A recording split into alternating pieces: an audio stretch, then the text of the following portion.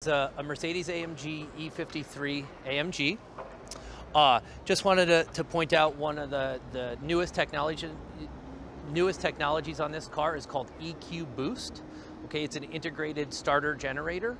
All right, so this engine, it's a Mercedes-Benz inline 6-cylinder. It's a 3-liter inline 6 with a turbocharger, and it has no belts on it.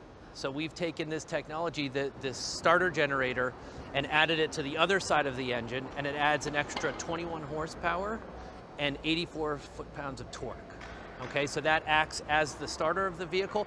It also can put all of that power in to reduce turbo lag. So anywhere that there's a gap in the power, that generator can kick on and actually add power directly to the drivetrain. So it's kind of a unique vehicle. When you start it, it doesn't make any cranking or any noise or anything. You just turn it on and it's running. It's really a really new technology for us. The CLS has this, and now the E53 has it as well. That's kind of amazing when you can just have a technological change that can affect the performance of the car. Yeah. And that comes now with, you have your standard 12-volt system in this car and your 12-volt battery, but this also has a 48-volt battery in it too to power that system, so it can recuperate some of that energy back. Now, it's not a hybrid. That's not what it's meant to be. It's just made to add power where you need it in the torque curve. That's fascinating.